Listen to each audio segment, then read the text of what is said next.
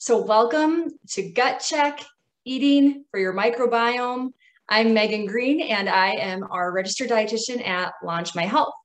I'm super happy that you're here joining us today, and I encourage you to chat in the chat box if any questions or comments come up as we go. So here we go. So with our time today, we'll define what the gut microbiome even is. We'll talk about the benefits of the gut microbiome, and then the top 2 food categories to focus on to optimize your gut microbiome function.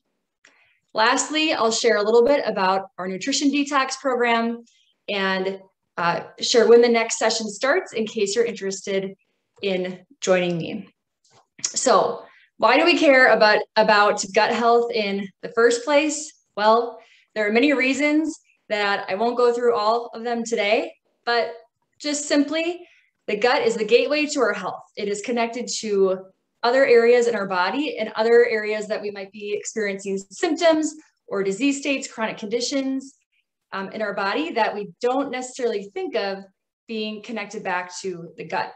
So in functional medicine and functional nutrition, we really think about optimizing gut function first. And so knowing about the gut microbiome will definitely help with that, and taking action with the gut microbiome will definitely help with optimizing function.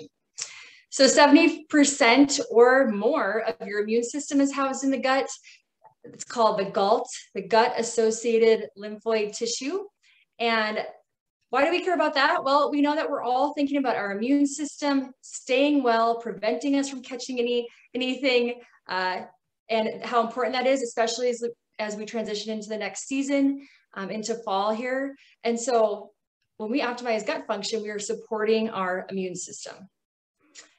Another interesting fact is that our gut contains 100 million neurons, more than the spinal cord, and our gut also produces some of our neurotransmitters. And so there's a lot going on in there that we might not think of. It's not just our digestion.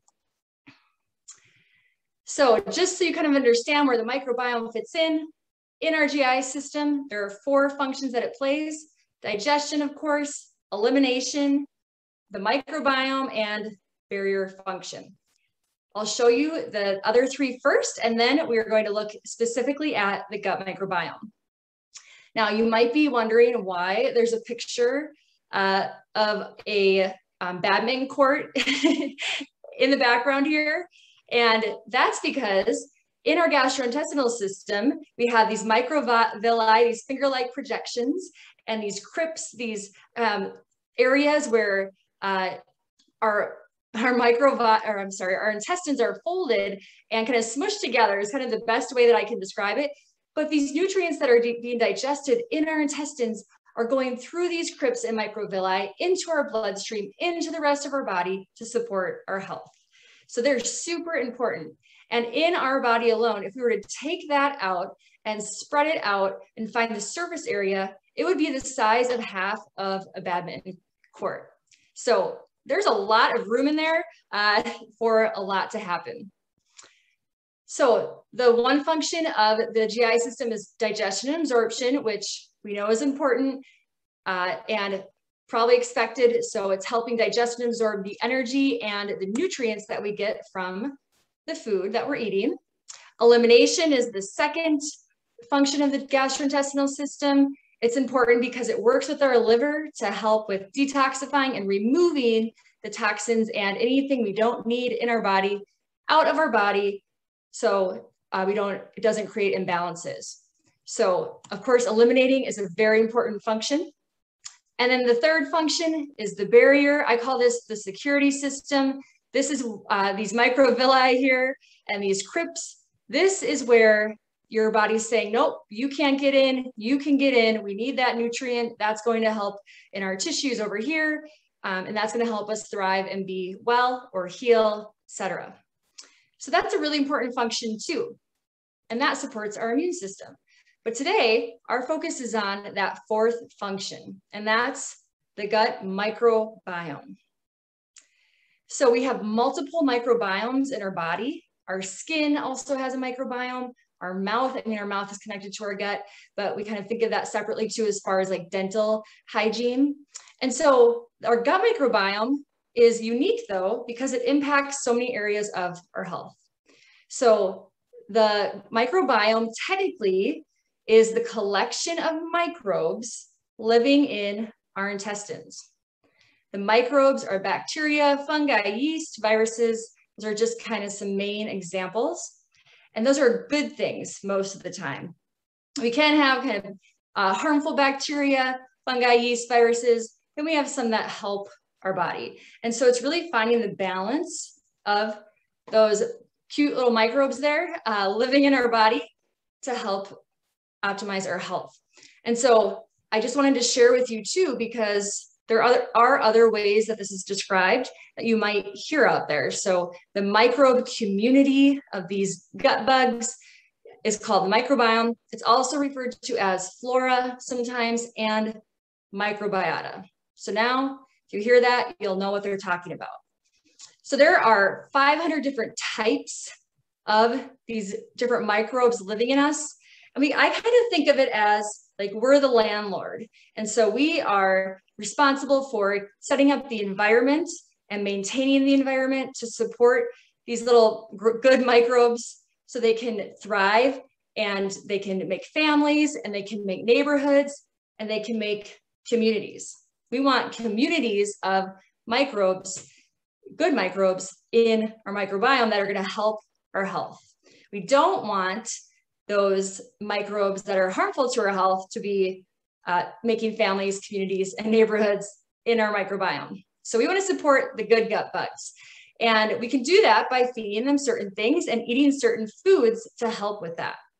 So we want to be good landlords and set up that environment for those communities of microbes.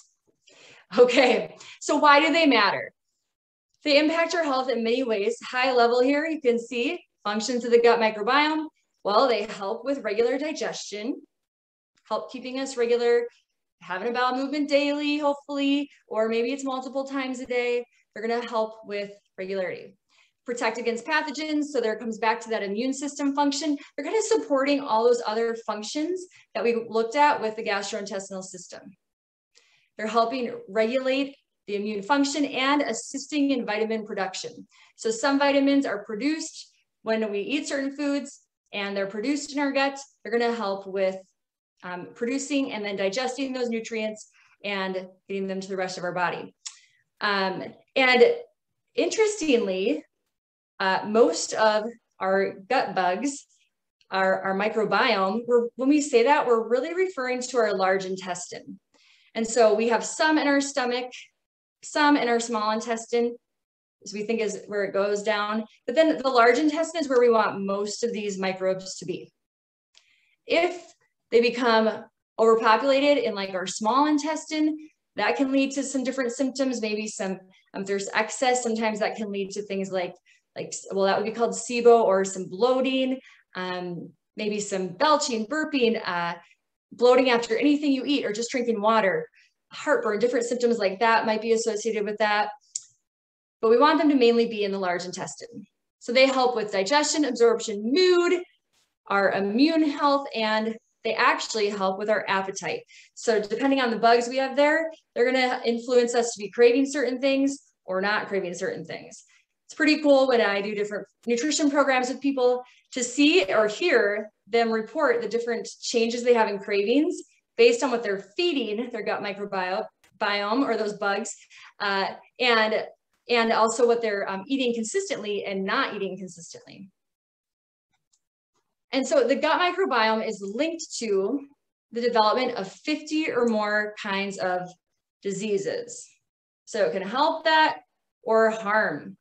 And so we want to be helping our gut microbiome thrive and support our health. I think this example is really cool.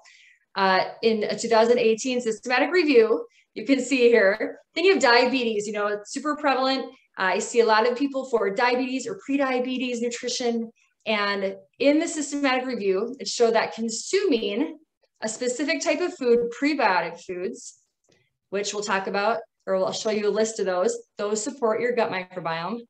It improved metabolic and inflammatory biomarkers, AKA they did a blood draw, did the typical, took the typical markers that they would check, and it improved those in women with type 2 diabetes. The foods were consumed between 4 days and 12 weeks. So basically, this review showed that within just 4 days of consuming these foods, they saw improvements in these metabolic and inflammatory biomarkers for some of these studies. Not every single person, of course, but enough where they could say between 4 days and 12 weeks, just 4 days. So when we are consistent for 4 days, we're going to start to see those changes, maybe start to see those improvements, or they're starting to happen even if you don't feel them yet. Pretty cool. And that was with people who had diabetes for 6 months or 11 years diagnosed. So lots of benefits of supporting our gut microbiome. And what impacts the gut microbiome? So again, here's the cool part. It's our lifestyle. I think that's cool because we have control over that, most of the things, right? And if we don't know exactly what to do for them, we can find some help. We can find resources for that. And so our microbiome, our gut microbiome, those bugs living in there, those good bugs, change it and respond to their environment. So if their landlord is not supporting their environment well, or things happen to us like chronic high stress, maybe, or a stressful event, very stressful event, maybe unexpected event, that can impact our gut bugs. Again, our brain and gut are connected. And so that makes sense. Surgeries impact our gut microbiome, illness, trauma, eating patterns, of course, what we're eating or what we're not eating, and medications. And so some of these things, maybe we can kind of control. Sometimes there's unexpected things that happen, or maybe we need a medication. Maybe we need to be on an antibiotic for a while. That's okay, but we want to make sure we're doing what we can to support our microbiome during that time and immediately after, so it doesn't completely get out of balance. And out of balance gut microbiome is called dysbiosis, and we want to be supporting it. Our digestive tract is exposed to 30 to 50 tons of food during the course of a lifetime. And so this is one part that we can make some choices on to help support the microbiome. And then stress. So I'm not a certified life coach, so I stay within my scope with nutrition, but I want you to know how stress impacts your gut and your gut microbes here. So stress and your gut go both ways. I call it the highway to health. And so when we have high chronic stress, it alters those gut bugs, those microbes, and how those microbes affect your gut immune system tissue, GALT, gut-associated lymphoid tissue. Over time, that can lead to immune dysfunction, or maybe it's the opposite. We don't have to think negative, let's think positive. Maybe how we're handling our stress actually has a positive effect on our immune system function. So if you are somebody who gets sick really easily, or maybe you have an autoimmune condition, and maybe you're just a little more sensitive to when you're feeling stressed, you can really feel it. Managing stress will help your gut microbiome, and consuming certain foods to support your gut microbiome will help your mood and how you handle stress. It goes both ways, highway to health. Beneficial gut bugs stimulate our immune system production to reduce chronic inflammation. So these gut bugs are sending signals saying, I don't want to have an inflammatory response to that. I want to have an anti-inflammatory response to reduce chronic inflammation. Why does that matter? Chronic inflammation is connected to many things, anything with an itis on it, arthritis, Hashimoto's thyroiditis, other autoimmune conditions, fibromyalgia, headaches, migraines, skin issues or symptoms, gut symptoms, brain fog. They don't all have itis on them, but you get what I'm saying. Chronic inflammation is impacted by those gut bugs. And then my favorite one here, some of those gut bugs produce the neurotransmitters, like I mentioned, and those neurotransmitters, those gut bugs, there are some correlations with which neurotransmitters they impact. And so when we think about like depression and anxiety, For instance, depression, there's many medications that are trying to increase serotonin.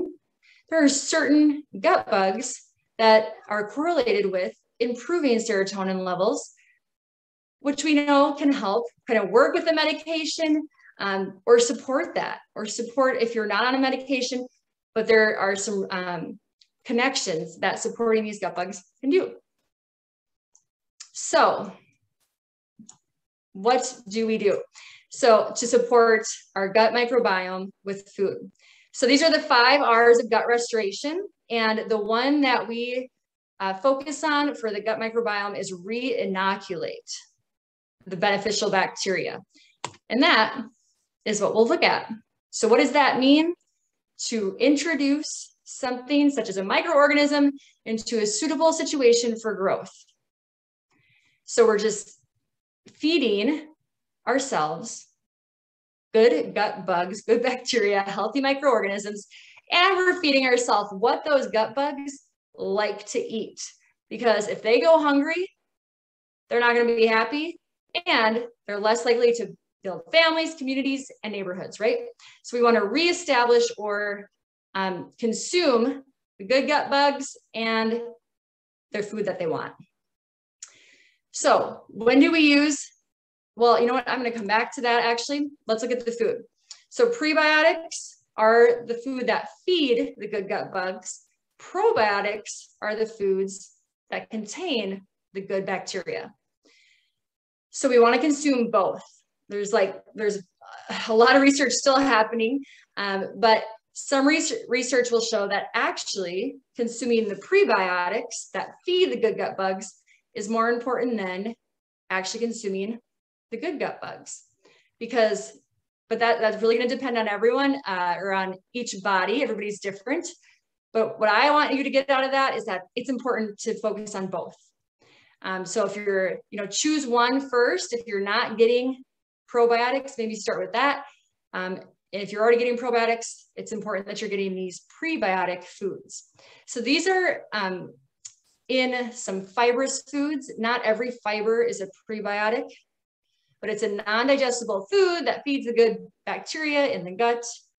These foods are going to help with similar things that probiotics help with, or that our microbiome is regulating, like our blood sugar, nutrient production, immune system function, and digestion. So maybe take a screenshot of this list if you don't have it, or take a picture.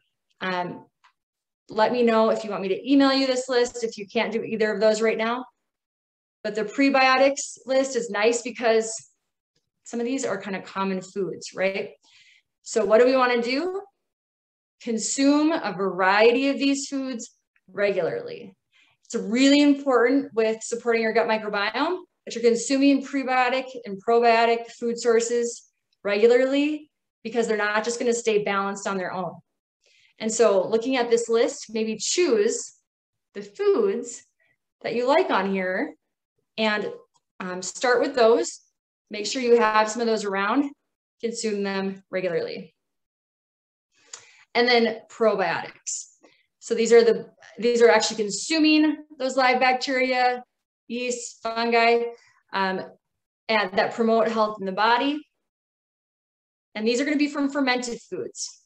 So sometimes it's not as common as the other list, but if you haven't tried kefir, kimchi, sauerkraut, those are delicious. There's a ton of brands out there now too, making them taste even better. The important thing with these fermented foods is, for example, like sauerkraut, you want to make sure that it has live, raw cultures to actually get that probiotic benefit. Yogurt is a common one too. I suggest doing a plain yogurt so you're not getting any added sugars. But just know that you don't want to only rely on yogurt, because you're only going to get certain bacterial strains. So looking at this list, I'm going to choose the other items on there. So I'm going to go back real quick. So with the probiotics, I often get asked, how should I take a supplement and how much should I take? Well, talk to your doctor or see me for a one-on-one. But there are clinical uses of probiotics. And so that go beyond the gut. And so we'll look at the amounts recommended in general, but I do want to either talk to you or you should talk to your doctor to really get the amount that's right for you. So for GI health, it can help with dysbiosis and inflammatory and just quality of life GI symptoms, skin conditions, immune health, cardiovascular health. So this is using probiotics as a supplement has been shown to improve all of those. And why is that? Well, the probiotics are helping our gut microbiome, but we want to consume those through food, not rely on that probiotic supplement, and then also consume those prebiotics to support that. I see that we have something in the chat. Awesome. Okay, I'll answer that in a second. So how much do I need? So basic supplementation for probiotics is 15 to 20 billion colony forming units per day. And I would say that, well, if you're taking a probiotic, here's what I suggest. Check your probiotic supplement and see how many billion CFU colony forming units is in the serving size that you're taking. From my experience clinically, with over 8 years of experience in multiple different settings, I'd say most people are taking like 1 to 2 billion colony forming units per day, maybe 5 if we're lucky, from a supplement if they haven't been told by a practitioner or instructed. And that's okay, that's great, I'm glad. Let's start with less and increase, right? But sometimes my point of bringing this up is sometimes people will say, well, I took probiotics for a while and I didn't notice anything at all and they didn't work. And if that's you, I would love to maybe meet with you. We offer a free supplement consultation to go through what you're currently taking or answer your questions, because it might be that based on your health needs, maybe you need closer to this basic supplementation amount of 15 to 20 billion colony forming units. It's a really common thing that I've heard over the years. And how are we supposed to know, right? Here you are educating yourself, love it. You're in this class learning. So if you've noticed that or that's happened to you, let's talk. And then during an antibiotic, while taking the medication, oftentimes you can take the probiotics with it. 20 to 50 billion colony forming units per day is the amount recommended then.